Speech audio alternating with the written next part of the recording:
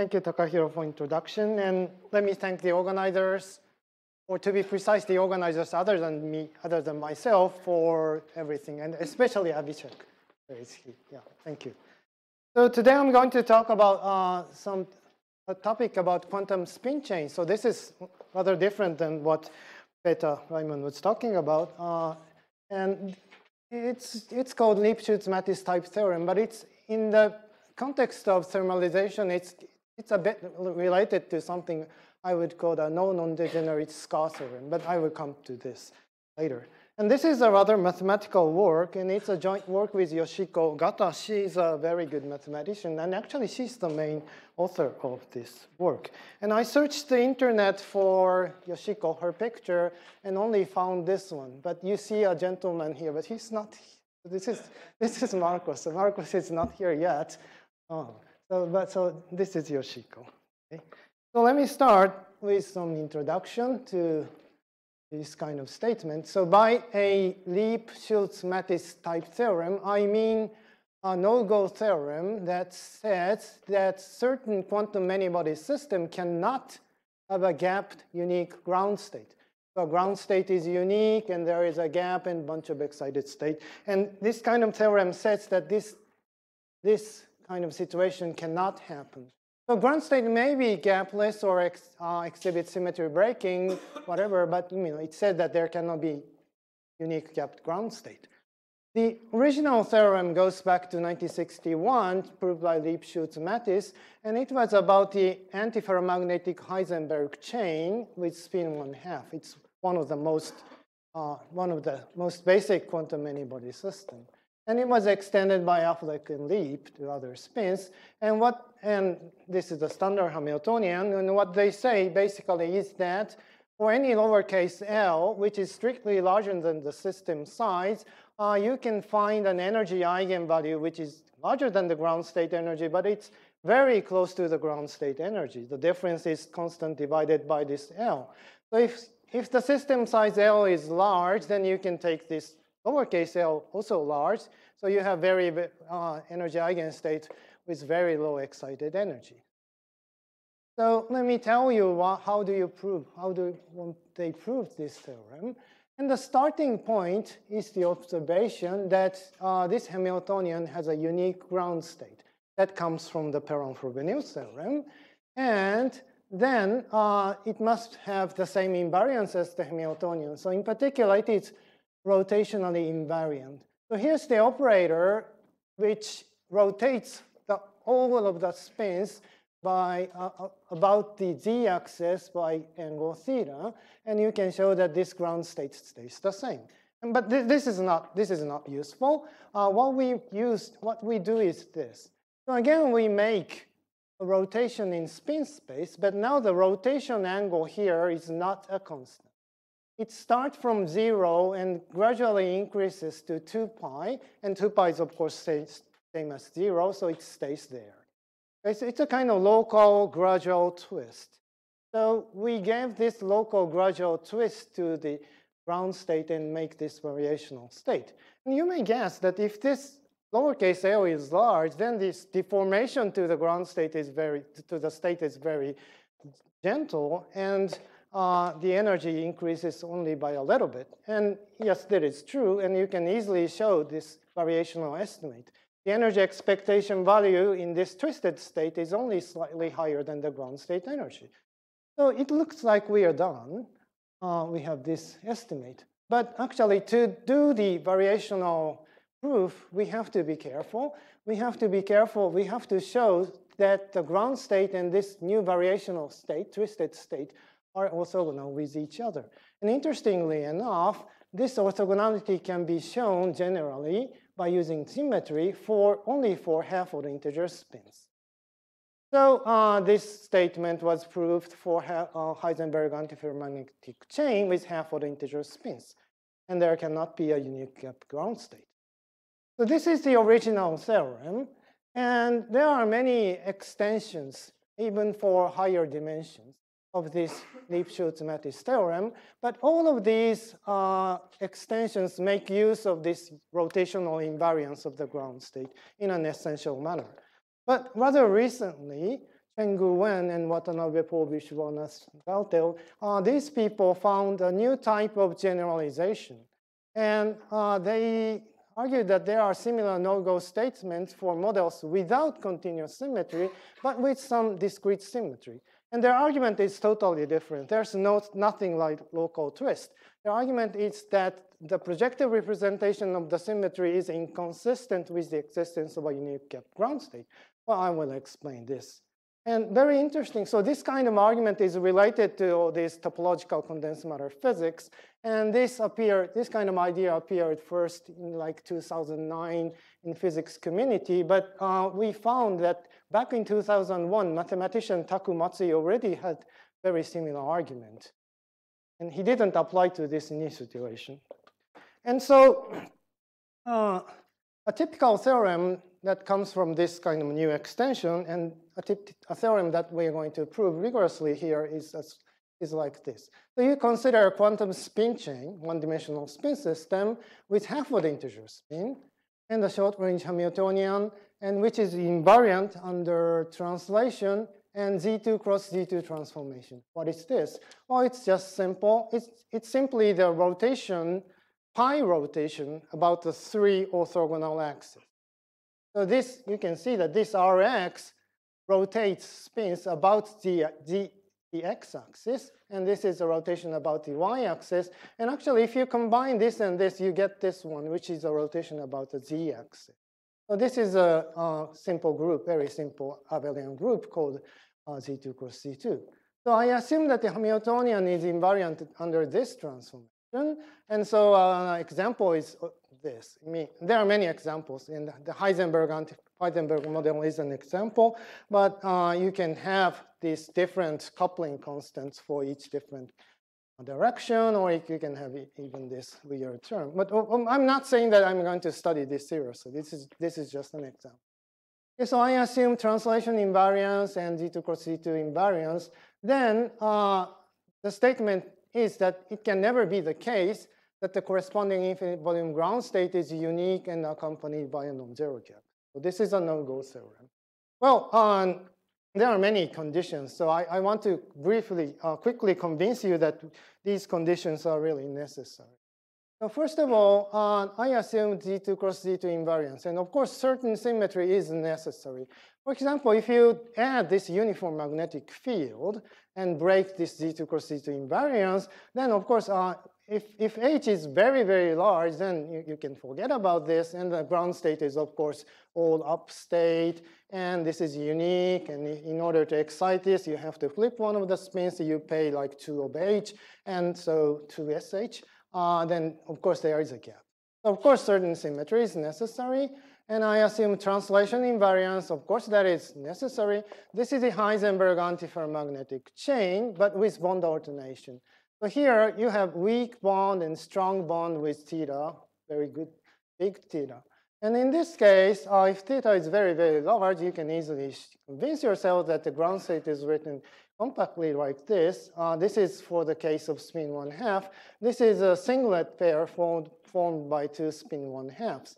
So for theta very, very large, this is, people call this dimerized ground state. These two make singlet pair, these two singlet. So strong, this corresponds to strong bonds with theta greater than theta. So in this case, we have unique gapped ground state, and for a trivial reason. So we need translation invariance. And I try to exclude the possibility of unique gapped ground state. And this is again necessary, and this is there is a very interesting example by Majandal and Ghosh. I think Professor Majandal is a very famous professor. And they solved, this is a Heisenberg antiferromagnetic chain with next nearest neighbor interaction. And they essentially solved this problem and showed that there are 2 gapped ground states with this dimerization. So in this case, yes, there can be gapped ground states, but uniqueness is violated. And finally, here's, I assume that spins must be half of the integer, but this is again essential because if spin is integer, then there is something called Haldane phenomena, and it is known that the simplest basic Heisenberg antiferromagnetic chain has a unique gapped ground state. And actually, so Haldane got a Nobel Prize. He has it here, mainly for this thing. And you will notice that Duncan Haldane is holding his Nobel Prize very tightly so that this guy won't take it away. Okay.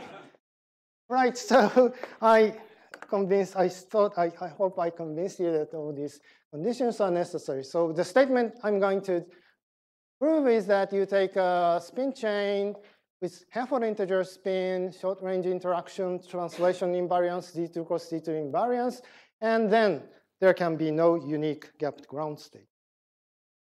Now, before going on, I want to quickly review what the group D2 cross D2 is and what its representation and projective representation. But this is actually all of you basically know if you have gone through a quantum mechanics course. So D2 cross D2 is a very simple group which consists of 4 elements. E is the identity, and the rest satisfy this rule. And as I briefly said, this is most typically realized in this 3-dimensional box thing. And if you have 3-dimensional thing, you can rotate this by pi about 3 axes to examine. You can experiment to see this is true. Okay, so now we are interested in, of course, spins. So let me look at the D2 cross D2 transformation of quantum spins. And of course, the most basic is a single spin. So now I take a single spin, single quantum mechanical spin, which is described by this spin operator. So this S squared is S, and this S is spin quantum number. And I consider the pi rotation about the alpha axis. And this is the pi rotation operator. And then it's an easy exercise to show that these rotation operators satisfy this Z2 cross D2 rule. That's okay. And now there's difference between integer and half-order integer S. First of all, if S is an integer, then you can still show that the square root of U is 1, and this is more important. Different U's commute with each other. So in this case, if you take the identity operator, these 3 rotation operators, then they form representation, standard representation of the group D2 cross D2. Okay, now, but everybody learned in quantum mechanics class that there's something strange about spin 1/2. If you take half-order integer spin, like 1/2 and so on, and the typical case spin 1/2, in the typical case of spin 1/2, actually these pi rotation operators are exactly given by the Pauli matrices. You only need to multiply by -I. And in this case, first of all, the square is -1. This is not very essential, but this one is essential. The different U's anti-commute with each other. Of course, we know this from Pauli matrices. So in this case, it's not a representation of Z2 cross Z2. There are these unwanted signs. And there is a notion called projective representation in mathematics. So these 4 operators sort of give representation of Z2 cross Z2, but with some extra unwanted signs. And in this case, it is said that they form a projective representation, non-trivial projective representation of the group. And these 2 representations are essentially different, and that is very important. Okay, so I want to prove this no-go theorem, but it's rather difficult. But I can show you the argument for limited class of states called matrix product state. And I think some of you are familiar with the notion of matrix product states, but not all of you. So let me give you a brief introduction. So this class of states was invented by Furness Nachtergaele Werner, sorry for the bad pronunciation, back in 1989. And it's a quantum, it's a state on quantum spin system on a chain of length L. And this is a standard basis state, yes, SD basis state. And then this is something. For each spin index sigma that runs from -S to S, you pick your favorite D by D matrix M sigma. So there are 2S plus 1 matrices. You just pick. After picking your matrix, you write down this state. It's just a very simple recipe. So This is just sum over all the possible basis states. And here's the basis state. So here's the coefficient. This coefficient is made up in a very peculiar way. You take the product of all these matrices, which corresponds to this spin configuration, and then you take the trace. And you get a complex number, and you use this as a coefficient. Well, then at first sight, in the first time, it looks like just an arbitrary way of writing down a state for a quantum spin chain, but it is known that this is a rather universal. And it is known that states with small entanglement can be approximated by MPS very well. So it's a very important class of states now. And also among MPS, this is a very important, there is an important class called injective MPS. Let me write quickly. Phi is said to be injective if this normalization condition is true, and if the product, and if there exists a number L, and if the product of M matrices with all possible spin configurations span the whole space of D by D matrices. Rather heuristically speaking, phi, a state can be, an MPS phi can be represented as an injective MPS if it has small entanglement, area law entanglement, and it's not a cat, it's not a Schrödinger's cat types. That is the rough argument, and this is a rigorous definition. And then no-go theorem for the MPS reads simply like this.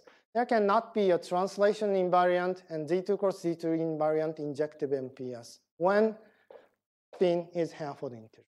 That is the statement. And this statement was basically proposed by Cheng-Gu Wen and proved in a certain way by Watanabe and others. And here's a proof which is arranged by myself. Well, let me show it quickly. So I assume that, okay, here's a translation invariant MPS. And I assume that this guy is injective and also Z2 cross Z2 invariant. Z2 cross Z2 invariant means that it is invariant under the pi rotation about 3 axes. So this is a pi rotation operator, and it stays the same. Now, I plug this in here and rewrite this invariance condition like this. How did I do this? Well, for the right-hand side, it's just the same. For the left-hand side, I did just an undergraduate calculation. This rotation operator normally acts on this guy here, but you can always, impose this transformation to matrices by using a simple index trick. So that this is the result. I impose the transformation onto matrix. So Z2 cross Z2 invariance, the assumption of invariance leads to this equation, which is important. And I want to consider the consequence of this. And first of all, suppose that there are D by D unitary matrices called U, which is independent of sigma, and M happens to be written in this way, U daga MU with some constant. If this is the case, then this equality must hold. Because, well, that's easy to see. If this is true, if you substitute this here, then for each M tilde, U daga and U appears on both sides, and they cancel out. We have trace, so you get the right-hand side with some constant. So if you assume this, then it's obvious that you have the invariance. But the most essential thing here is that by using a non-trivial theorem proved by Fanes, Nachtergel, Werner about the uniqueness of injective MPS, you can also show the converse. This is very essential.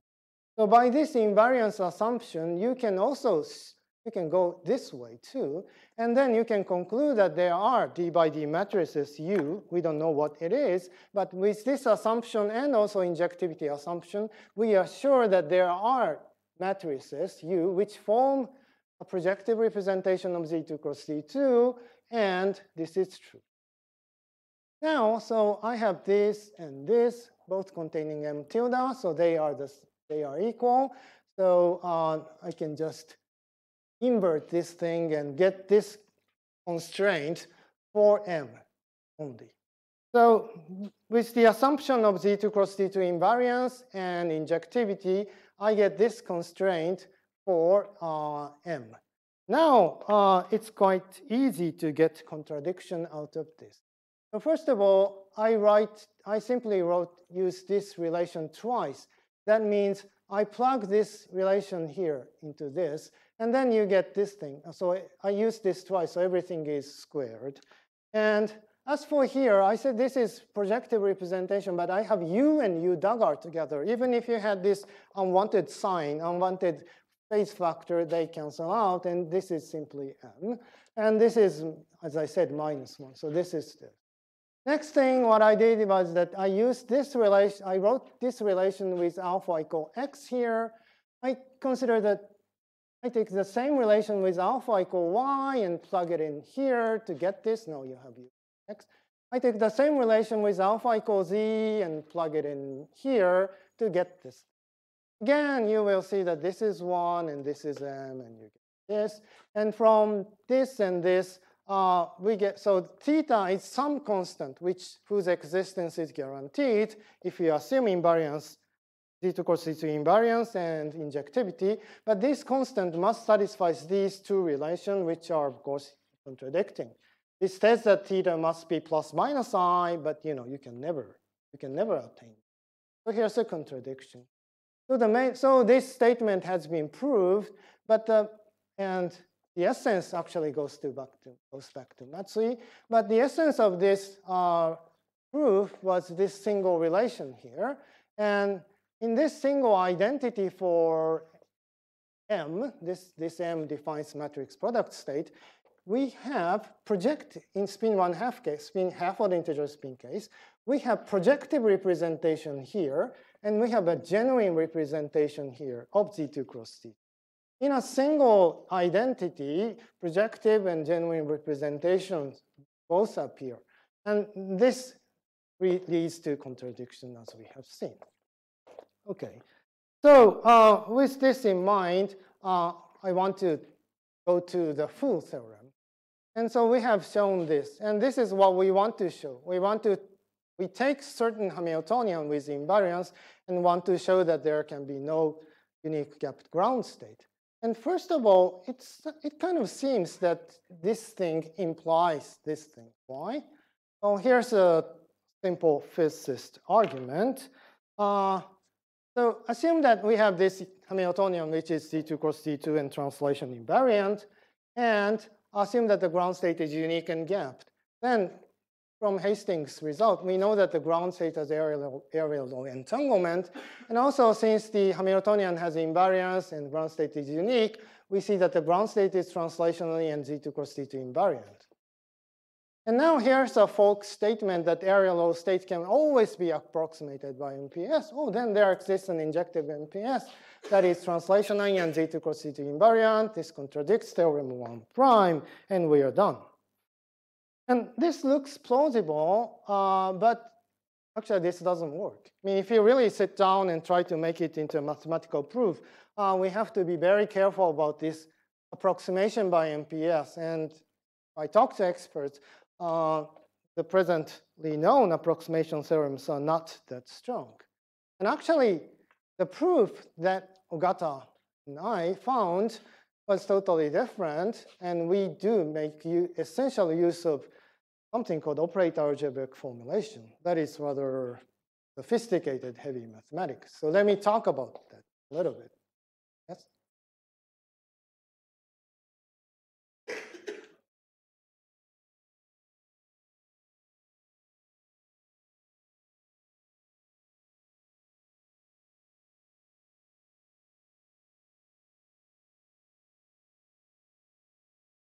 Injectivity is, of course, I defined, but basically, the argument is that if you have areal entanglement state, so sufficiently state with small entanglement is basically mapped to injective state.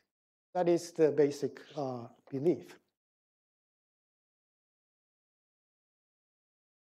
No degeneracy in the transfer matrix. So we can talk about it. So physically speaking, this is very natural. very natural. And so, okay, so where was I? So I want to talk about something called operator algebraic formulation.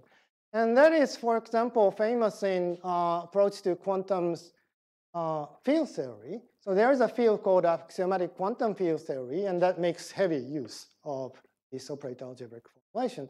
And for axiomatic quantum field theory, there is a very famous quote, which goes, the contribution of axiomatic quantum field theory to physics is, probably some of you know this book, is less than any given positive epsilon. So this is a very bad joke, and I think we have video. This should be bleeped out. And but of course, I'm not supporting this bad joke. But so instead, let me talk about opinions of slightly different aspect.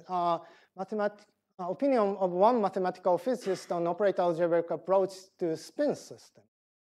So here is a young student in his early 20s. He's young and naive, ambitious, and he learns about this kind of formulation. And here's a formulation that allows us to treat infinite systems as they are. Probably we can solve many difficult problems like phase transition, critical phenomenon, renormalization by using this fancy mathematics. And he starts reading difficult books with his friends. And after a while, he found that, well, in most cases, physically interesting results like the existence of phase transition is proved without using C-star algebra. It was just proved by using the usual Poyer's argument for finite system, and then they take infinite bottom limit and so on. So he was kind of disappointed.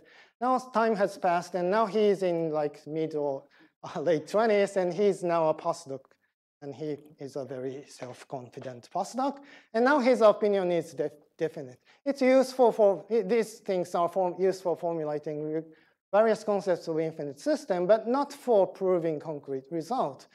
So if we want to prove interesting result, we can work within finite system and then take infinite bottom limit if necessary. So that was his opinion. And I think he produced some interesting result in this direction. But as Peter will talk about tomorrow, our world is irreversible, and typically we all get older. So now he's no longer a young postdoc. Oh, okay. So this is somewhat consistent with the bad joke. And as I said, so time has passed, and this person is now an old guy. But now his opinion has changed. That's the interesting part of our life. He found that, wow, it's useful. And actually, the one thing is this work that I'm talking about. And also, Yoshiko has produced a very interesting result about symmetry-protected topological phase, which, again, makes essential use of all these formulations. So I have to go to this operator for algebraic formulation to outline our proof. So, of course, I cannot give you a full lecture. That will be a long series of lecture. So just give you an outline, and also my time is running. So the starting point is something called C-star algebra. That is basically the set of all possible operators, local operators. And especially in this case, we consider set of all local operators which lives on the half-infinite chain. And omega denotes the unique ground state of the model that we want to consider. And then there is a standard technique called the GNS construction. Given a C-star algebra and a state, then you can construct a Hilbert space H, and you can find a vector omega from here. And there is a representation of C-star algebra in the set of all bounded operators on H. And in this case, this representation is very nice, and this is the ground state expectation value that can be always expressed in this vector state form, our familiar expectation value form. Okay, so this is rather standard. I knew it from since I was a student, but now here comes slightly more sophisticated part. So pi is a representation of C-star algebra. So this pi of R is a representation of C-star algebra.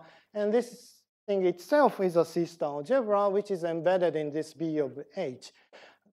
Then there is another standard procedure called bicommutant. It's the same as taking closure with respect to the weak topology in this space, which it's just called double prime, but it makes it slightly enlarges this C-star algebra and make it into a new object, new mathematically nice object called von Neumann algebra. And this seemingly innocent double prime is a magic, which is necessary for all these things. And actually, it's a magic to me. This is a difficult mathematics, whose essence I don't really understand. But anyway, I have this C-star algebra and this von Neumann algebra. Okay, so then it is known that if the state omega, which was used to construct all these, satisfies a property called the split property, and actually unique gap ground state satisfies this property to Hastings and Matsui, then this von Neumann algebra becomes something called a type 1 factor, another jargon. Type 1 factor is one of the most innocent, well-behaved version of von Neumann algebra. And then it is known, this is written in text in von Neumann algebra, type 1 factor is always isomorphic to the set of all bounded operators on certain Hilbert space H tilde. This is a new Hilbert space. And on this new Hilbert space, we can find an essential object, which is called the Kuntz algebra. By using the translation invariance, we can construct a representation of the Kuntz algebra, the sigma, which lives on this von Neumann algebra. And this guy is indexed by sigma, spin index. And here's defining equations for the Kuntz algebra, but I'm not going into this. But I can say that this object can be regarded as an infinite dimension version of matrices for MPS. And here's a very rough picture, which is very non-rigorous. And my collaborator, Yoshiko, doesn't like this. It's too heuristic. But this is a very heuristic picture of what this guy does. So here's a spin configuration on half-infinite chain, like Hilbert's hotel. And then you ask all the guests to move on to the next room, the room next to him. So everybody moves on the right. And there is one empty room, and this sigma comes in. And I said we are working on infinite system, half-infinite chain. And that is, if you see this picture, you see that half-infinite is necessary. If you have a long chain, and if you do this, then the one on the right must get out of this ket or cell. But if you have this infinite, half-infinite chain, then this kind of construction works. And that is essential. And of course, this is non-rigorous because this C does not act on usual ket space. It acts on H tilde. But anyway, it does something like this. And most essential thing about this Kuntz algebra is that its transformation property. So we can show that under Z2 cross D2, this C transforms this way. But in short, this is exactly the same as the transformation we have seen for the MPS. So in this case, too, we have a single relation. But in this single relation, we have projective representation and genuine representation together. And this leads you to a contradiction. And that is basically our theorem. OK, so before closing, I want to talk about some extensions of this, including this scar thing. First of all, I only talked about Z2 cross D2 symmetry, but it has been known since Cheng-Gu Wen that this can be replaced by any on-site symmetry whose representation on a single spin is projective. An example is a time reversal symmetry for half-odd integer spin system. In this case, you flip the sign of all spin variables. And this kind, the same thing works for this. And recently, Yuji Tachikawa found a beautiful proof for this general case. And also, I only talked about the ground state, unique gap ground state. But actually, the essence is that we only need to talk about pure translation invariant state that satisfy the split property. So in this sense, any translation invariant pure state with area law entanglement is excluded in this type of general theorem. So the most general theorem that we can think about is this. So this is too abstract, but the abstract theorem said that in quantum spin chain, there can be no translation invariant pure state with area law entanglement and on-site symmetry whose representation on a single spin is projective. So a corollary, which is related in some sense to scar. As I understand, a scar is an energy eigenstate, which is not necessarily a ground state, which has area law entanglement for some strange reason, and it bothers a system from being thermalized.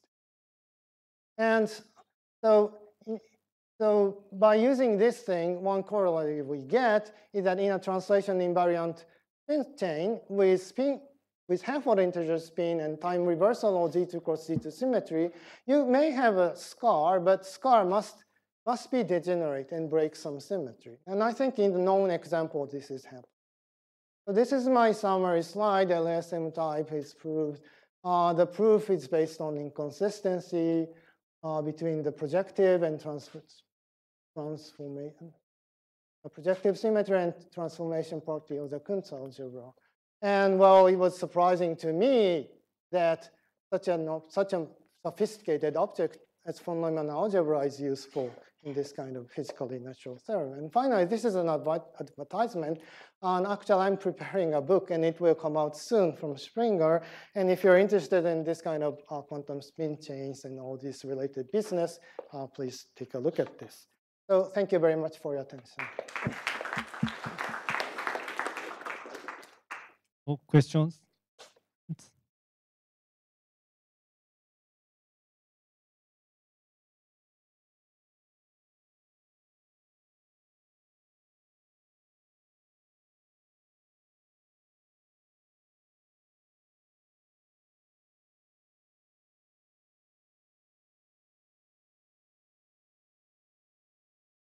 Oh, my joke, which one?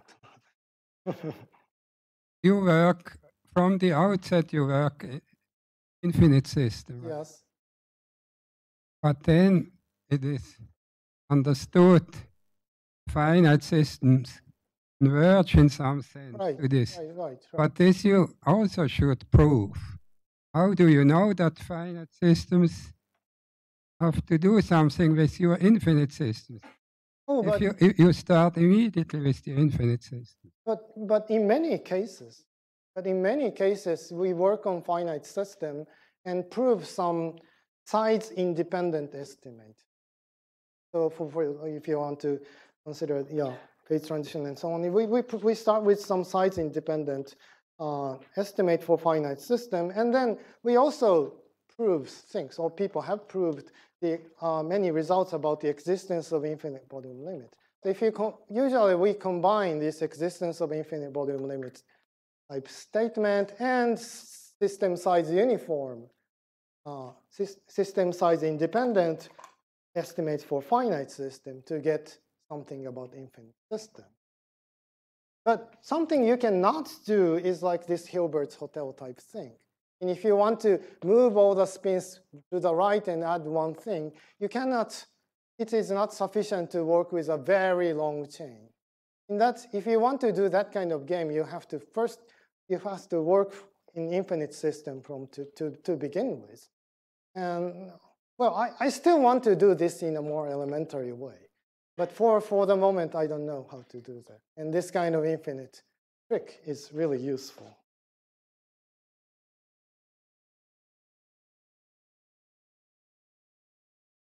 Any comments? Any comments? So in the last part of your talk, you mentioned briefly about this no-go theorem for scars. Yes. Which have area law. But there is some numerical evidence in some particular models that these scars can also have slightly faster than area law, but much slower than volume law. Like logarithm in L for 1D systems. So you mean it's more entangled than area law, but But these are numerical studies. That's very interesting, but probably this, I don't know. So the key is, actually, I still cannot say that. The key is something called the split property. And that's basically, roughly speaking, it says that if you have an infinite state on an infinite chain, if you cut it here, and then basically it's the same. It won't be hurt. That is hand-waving way of stating split property. And what Matsui showed that is that if you have an area law entanglement, then split property is true. So of course, the question about this slightly different entanglement property and the relation between your entanglement and this split property is, I think, still open. If that is really seriously true, I would bring this issue to mathematicians. Okay, so let's thank the speaker again. Thank you.